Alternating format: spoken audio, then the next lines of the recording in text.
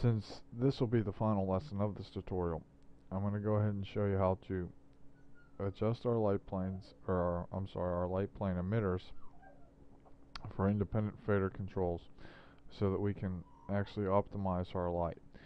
Now, when our render first came out, it pretty much looked more like, I'm going to go ahead and just move these real quick to where they come out by default, which is there by default. And as you can see up here in the right hand corner, that's a pretty dark image, and it usually comes out at 100, and that's a pretty dark image that we would typically get. But if we just go ahead and start adjusting our light faders here, our image will actually change. So I'm going to go ahead and bring this image into our render view here, and as you can see, it's pretty dark there. So now I'm just going to go ahead and adjust these while I watch up here in the right hand corner. And as you can see, the lights are actually going to change here.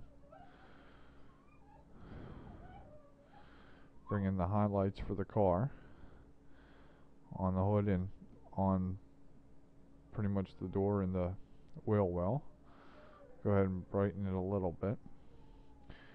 Go ahead and bring in a little bit of yellow overall and turn the overall brightness up to something like that. Go ahead and turn this one down a little bit more, and then we'll go up just a little bit more. Turn the yellow down. I'm sorry, that's the headlight. Turn the yellow down.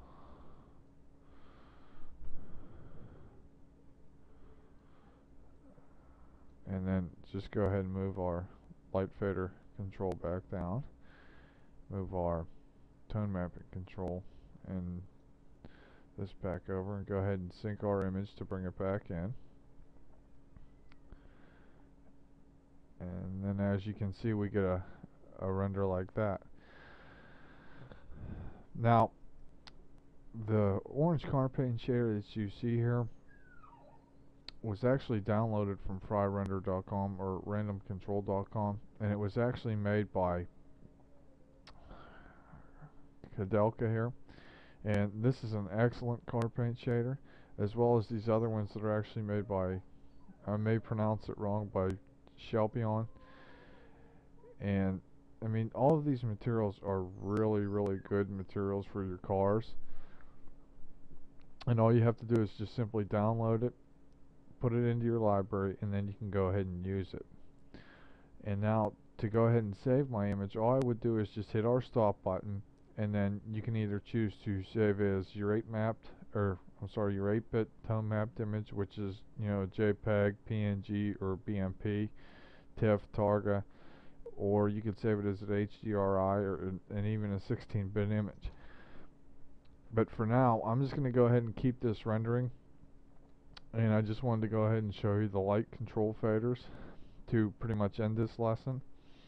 A big thank you is going to have to go out here to Ewan Loyson for allowing me to create this tutorial, and Kadelka for putting the car paint shader up for download. So hope you enjoyed this tutorial, and thanks a lot for watching.